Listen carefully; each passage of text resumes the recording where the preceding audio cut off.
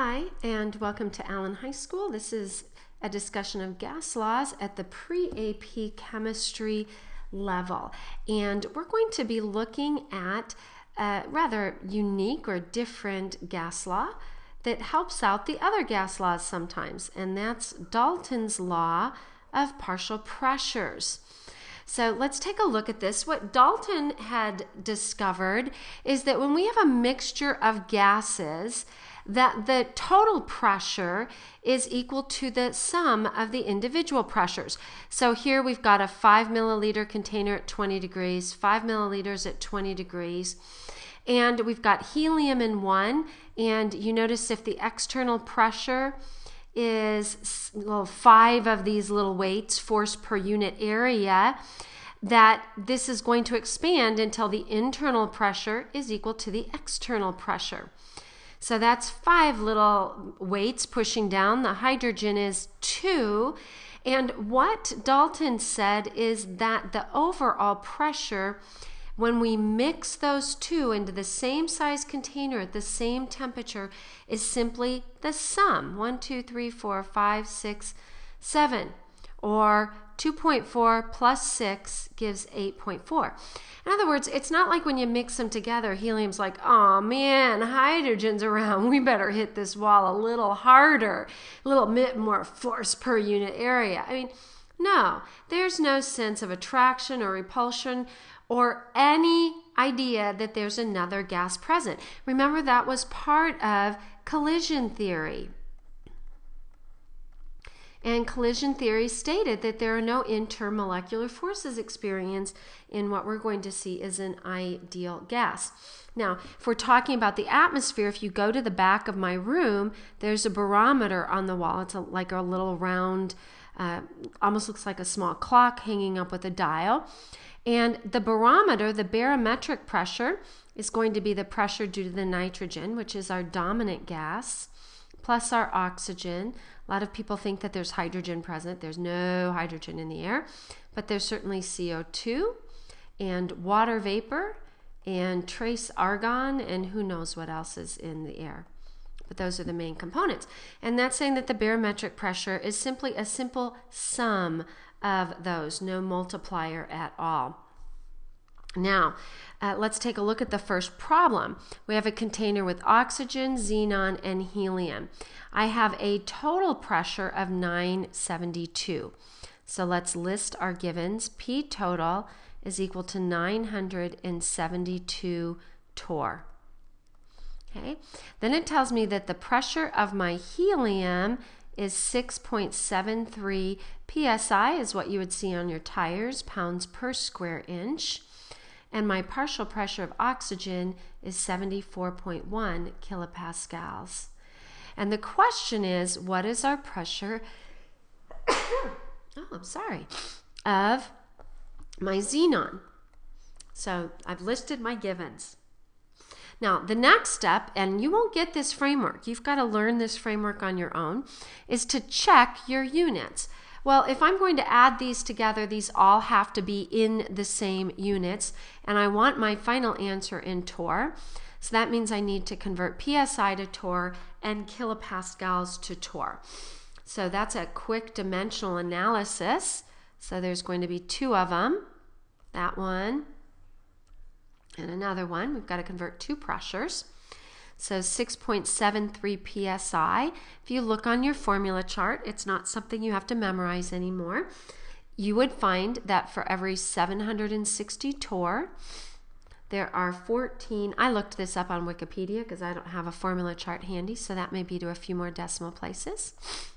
But that gives me 348 torr is my partial pressure of my helium. Now, let's take a look at the oxygen, 74.1 kilopascals. I want to eliminate kilopascals, go to torr. If you look on your formula chart, 760, 101.33. And I get a pressure of my oxygen now equal to 556 torr. Now, the equation is a form. We're going to see two forms, but this is a form of Dalton's law, is that the pressure total is the pressure for my oxygen plus my pressure for my xenon plus my pressure for my helium. So now all I have to do is pretty much plug and chug. 972, oxygen was 556, xenon was my unknown, and helium was 348. And when I solve for my partial pressure of my xenon, you should get 68 torr. That's up in parentheses by your problem here, right there. And this is Dalton's law. There's just some dead guys that it's important for you to know, and this unit is chock full of dead guys. All right, now a particular application of Dalton's law is to collect a gas over water. If I want to collect a clear and colorless gas, how do I know how much I have? You know, if I collect it in a tube, how do I know? I mean, there's no meniscus to tell me where my gas is.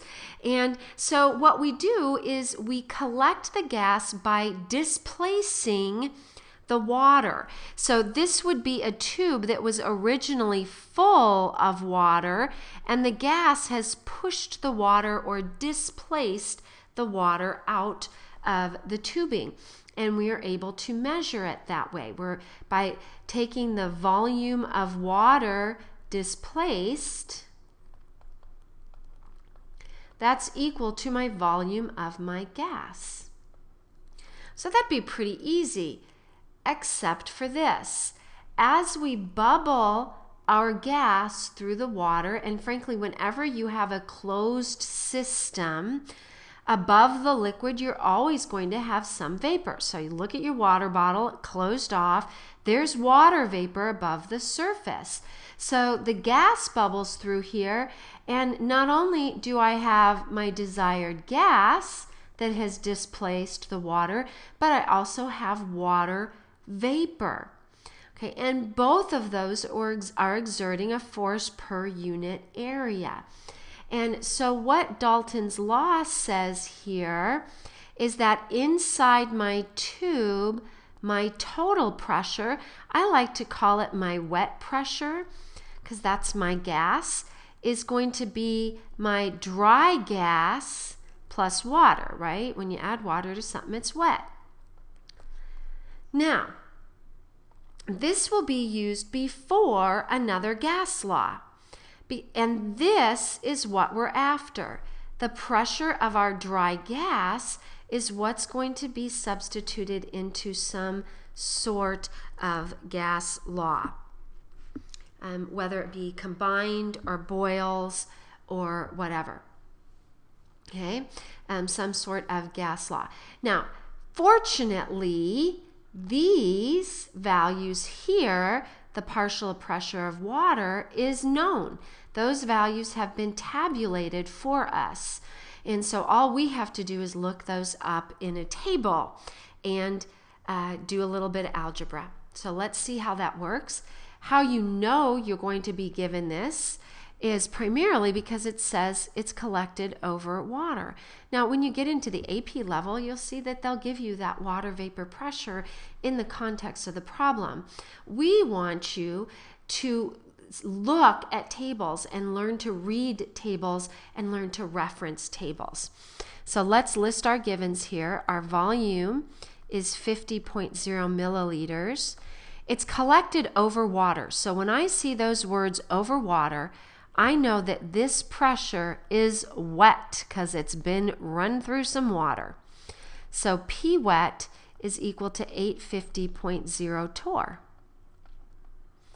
And my temperature is 27 degrees Celsius, which I hope immediately you convert to 290 or 300, I guess. Sorry, I was trying to do algebra in my head and that didn't work real well. Okay, 27 degrees Celsius. If you add 273 to that, you get 300 Kelvin. Okay. Now it says, what would the volume be? So that's a V1 and a T1. That was my clue that I'm going to a new volume at a new pressure equal to standard temperature and pressure Since I'm dealing with torr, I'm going to keep that in torr. Standard temperature is 273 Kelvin, 0 degrees Celsius or 273 Kelvin. So I've listed my givens. Check my units. Milliliters is okay for volume. As long as I have milliliters on the other side, it would be the same.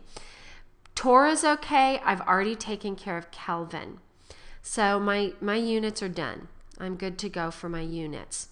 Let's write our equation. Well, in this case, it's equations because we have P wet is equal to P of my dry gas plus my partial pressure of water.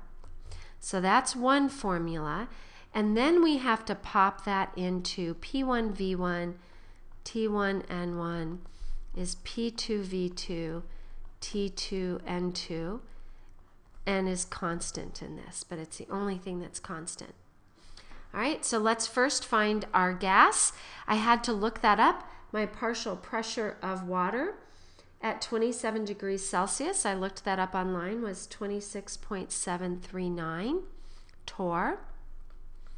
So now I have 850 for my wet pressure is my partial pressure of my gas plus 26.739, which means P1, in other words, the original gas that I was after, if I did my little algebra correctly, is 823 torr.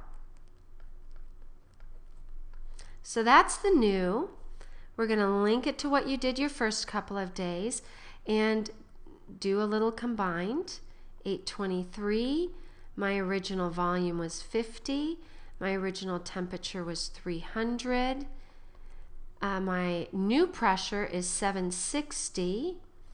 I don't know my new volume, that's my unknown, and I want 273 Kelvin.